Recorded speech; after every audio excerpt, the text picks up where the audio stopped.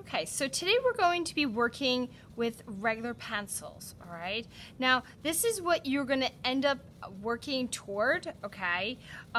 This is in your sketchbook, all right? Mine is in the media section, so what you want to do is in your media section, the first available plain page, okay, after the divider, you're going to be working in your sketchbook, okay? Now, we're going to go step by step. After you are done with this assignment, then you're able to do your media focus project, okay? All right, so let's get going. I'm actually going to do it on a regular piece of paper, so you're doing it in your sketchbook. Okay, so first thing you're going to need, there are a couple of supplies that you're probably going to use, all right? And I'm going to explain to you how these work. First thing is one of these ebony pencils, okay? So this is a drawing pencil. Pencils are not kind of created equal, okay? They actually have different hardnesses. That means they are either lighter or darker based on the lead that they have, okay? The graphite, excuse me, all right? This one's a little bit extra darker, okay? Which is great because we need to kind of get a darker value, all right? All right, we're actually going to use our regular pencil to kind of outline our paper. All right, so next, this is a blending stump, okay, also known as a tortillon. I'm fine with blending stump. I only use these for pencils, okay? They can be done with other art materials, but I only use it for pencil. This is made with paper, all right? There are some that are rolled. I prefer you not to unroll them, all right? This is great to help with shading. Regular eraser, kneaded eraser, all right? Regular eraser is great for taking off a whole bunch of color pencils, yes, or regular pencils all at once, all right? The kneaded eraser, which is kind of why you need it, all right? You mix it up, takes off pencil gradually, okay? Now, I'm going to warn you that I really expect this kneaded eraser to end up back into its container, okay?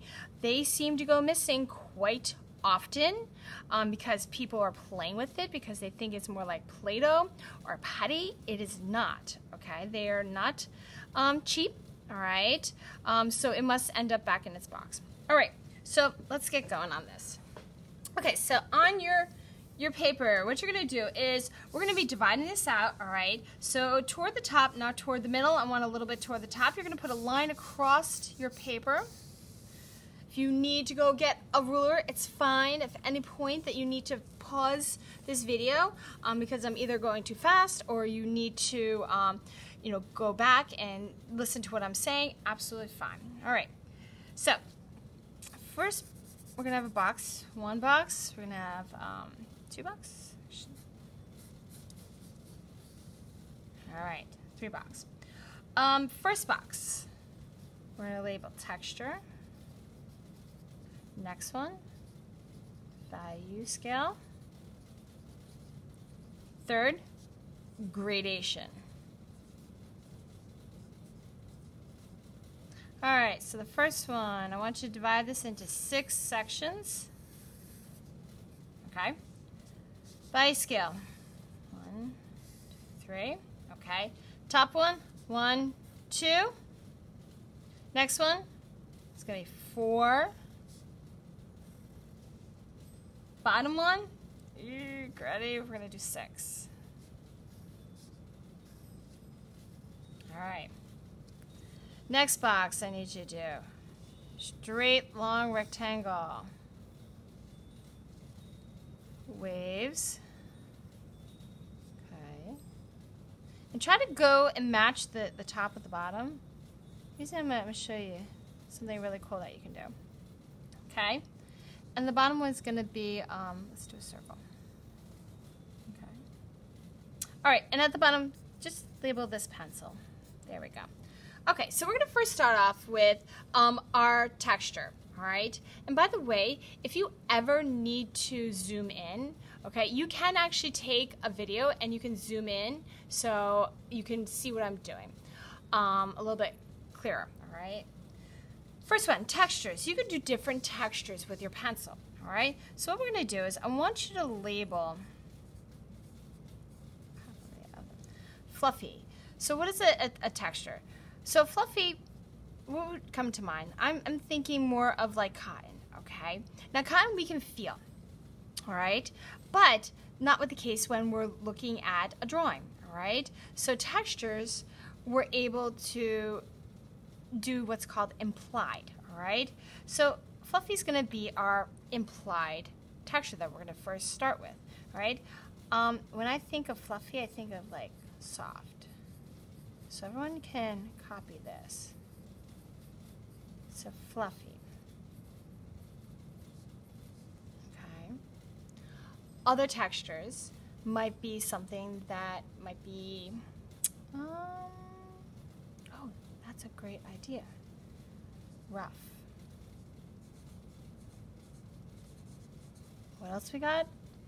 Sandy. Very good. You know what?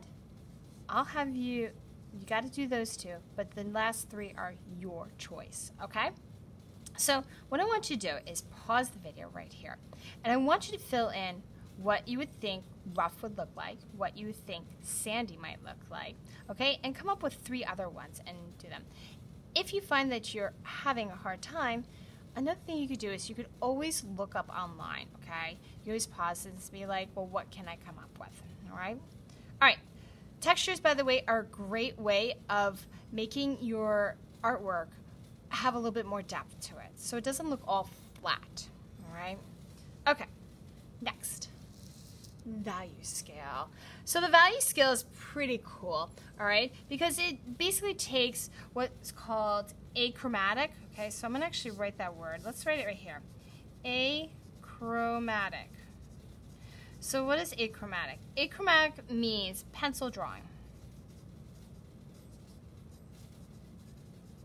Okay, it means pencil. So all the colors are made with pencil. So it takes all the colors that it can create and it breaks it down, okay? So what we're gonna do is we're gonna kind of fill this in.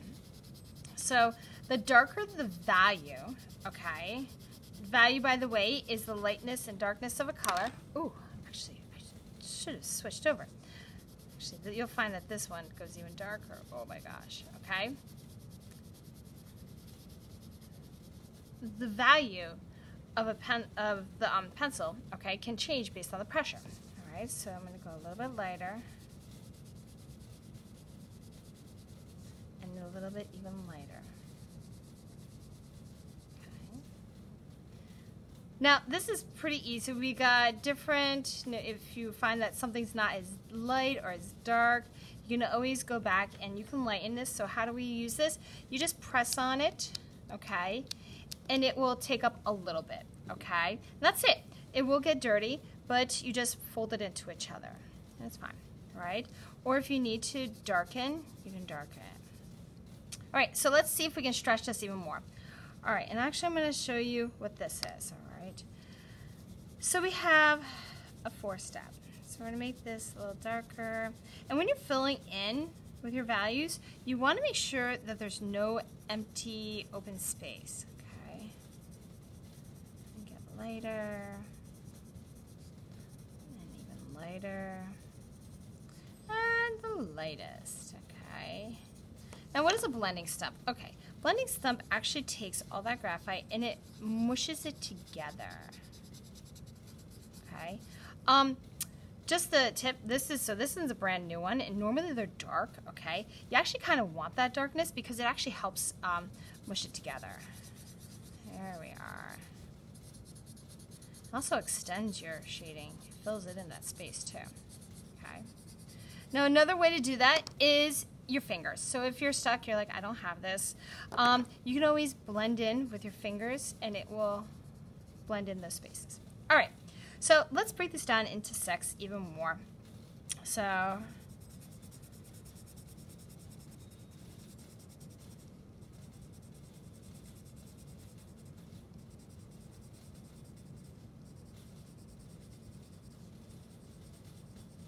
there we are, not bad. Okay, so we have dark values, we have light, and we have medium, somewhere in the middle, okay? So the light ones tend to be on the further end over here. These are the mediums, and these are dark ones. All right, so that's a value scale. You might find that if you're shading, okay, and you're looking at something that has a solid shadow, or maybe it might have like just a solid color, that's what you're looking at, okay? Gradation, my favorite. So gradation, we're going to try to cram in 4. It's this idea of taking the color and having a smooth transition all the way to the end. Lovely, right? Okay, so we're going to do this 3 times here. Okay, and I want you to try to make sure that you don't do a tornado. That means when you go start off wide and you go smaller and smaller, okay? The first 2, I want you to do it without the blending stump, and then the last 2, I want you to blend it with the blending stump. Trying to keep nice and, you know, constant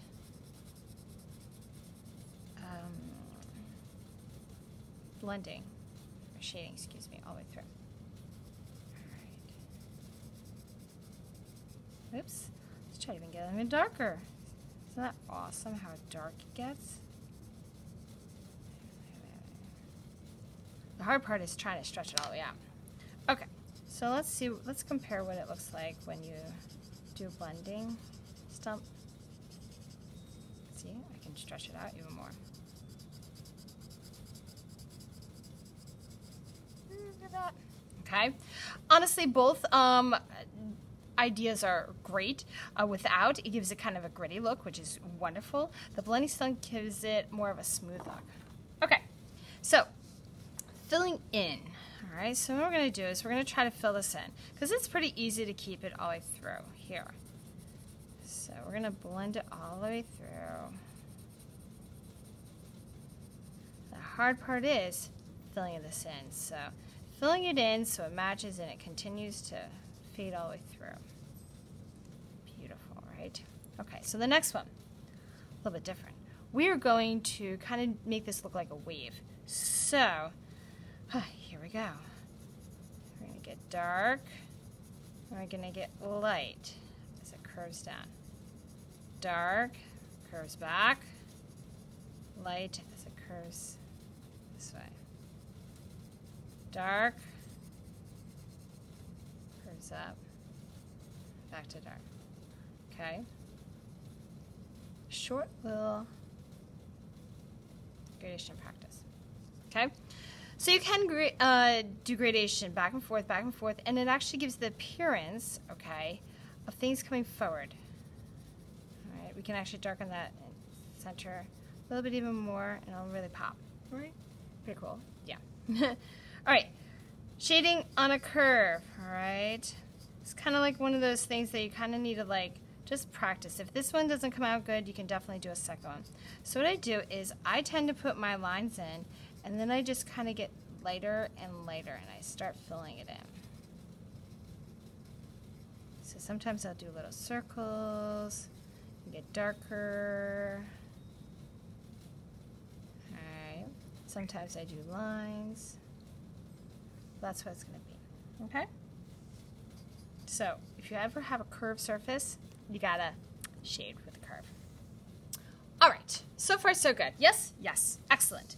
Alright, next we're going to start working on how to shade objects, alright? For the bottom part, you are going to need to grab some cylinders, wooden objects. They're in the gray cabinet by the door, alright? So if you open up, you'll see a box that says wooden objects or wooden blocks. In them are colored and white blocks. I would prefer you to use the white blocks, okay? So you can really see the shadows. Yes, the lights are going to probably be on. What I'm hoping is that we can turn off the lights and it'll be a lot easier. So one of the things you can do is that the natural light coming through the window should be enough. If you take your object and you put it on a white piece of paper, you should see the shadows. If not, I do have some little flashlights underneath the whiteboard by the digital section. Okay. All right. So let's kind of look at what we're talking about when we want to shade, all right? So I'm going to do a little bit of a sketch here. You're going to copy in a little bit notes, and then I'll tell you what you need to complete over here. All right, so we're actually going to do a ball. I'm going to go up and around, all right? So you want to make a sphere. So as we kind of know with spheres, we have to shade around with them, all right? So I'm going to shade around.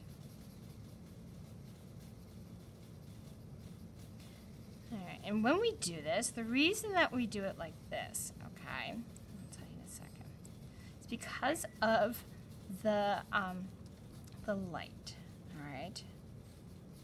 So it gets darker. Now I'm gonna blend this in a little bit, smooth it in, all right? And I'm going to lighten an area, okay, up at the top. I'll tell you why. All right. So why did I do that? All right. A couple of things. Light source. So a light source is what kind of, where's your light coming from? All right. So a lot of times when the light is hitting in one direction, all right, you will have what's called the highlight. Okay. The highlight is normally the lightest space or the lightest spot. Okay. It's not like a little, like the little square. All right. It's just a lightened area on your space. All right. There we go. That's better. All right. You have the middle. These are called your mid or light values. All right. So this is where it starts getting a little dark. All right. Now, one thing I did not put in, okay, is when you look at your object, okay, that you're going to draw, you're going to notice that your shadow may or may not look exactly like your object, okay? It may or may not be short, may or may not be long, okay? All right. Couple of things. On the actual object, the wooden object, this is called a core shadow, okay? Because it's the object that itself, okay? This is called the cast shadow, okay? This cast shadow might look different because you might have another object here.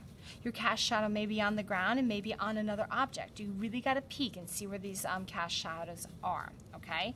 Core shadows, all right, tend to be on the object and tend to be on the furthest side of where the highlight is, okay? Now, what we're going to do is you're going to be getting a couple of wooden blocks, all right?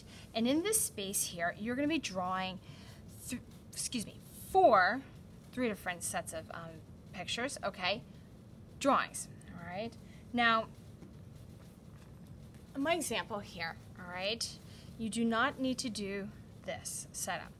You're going to be doing two single, okay, objects, and then one built. You may use 2 or 3 blocks to build your object, okay? So we have 1,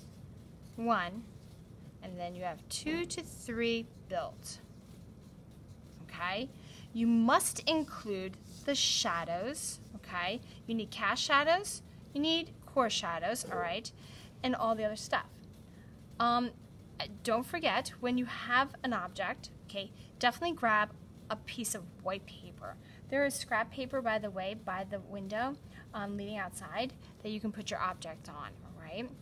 After you're done with this, okay, one thing you might want to suggest doing is washing your hands, okay? Because it's going to get really, really dirty, okay? Yeah, definitely. Couple of little tidbits about this. Pencil drawings, if you're ever having difficulty figuring out what would be light, what would be dark, turn an image to the black and white setting, and then you'll be able to see all those beautiful values, okay? All right, so once you're done with this, you are able to start working on your focus project that you can choose from, okay? And that's it.